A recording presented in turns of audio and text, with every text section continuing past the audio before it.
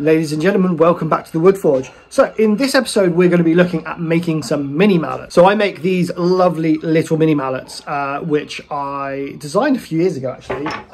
That was my original prototype, not as nice as the new ones, to match my lovely Thor blacksmith style mallet. And I thought, seeing as I'm heading to make Essential this year, why don't we make some to sell?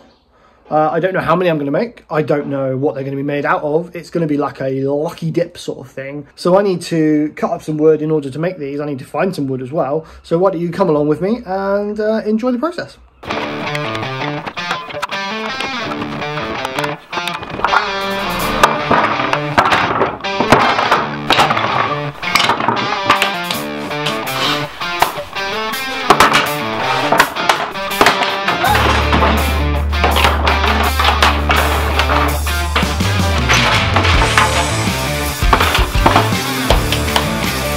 That's a good start.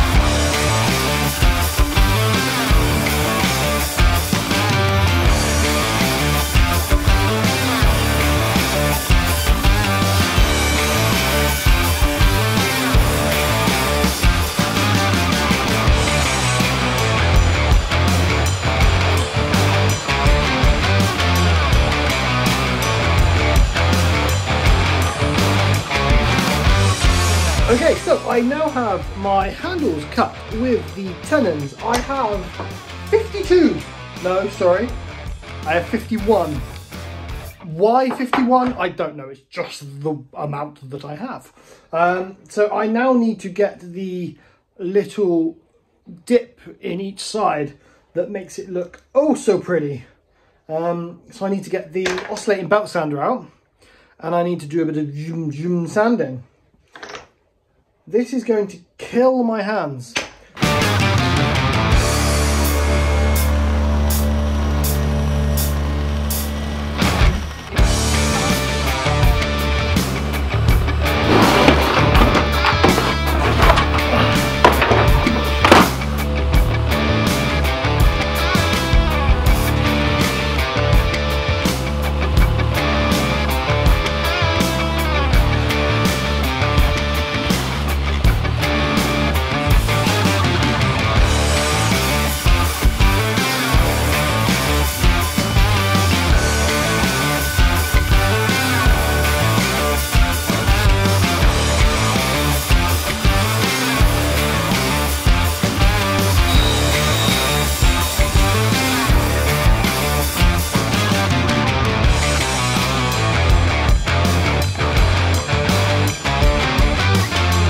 Okay, ladies and gentlemen, we have all of the inner cores cut.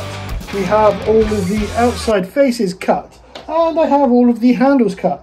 So the next thing to do is to glue them all together.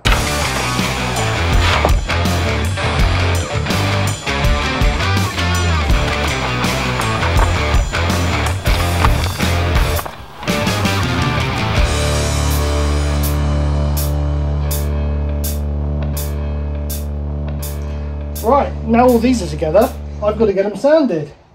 So let's brack out the Triton oscillating belt sander and get these 53, I think, mallets sanded down to shape, because they are, as you can see, very rough. So let's get going.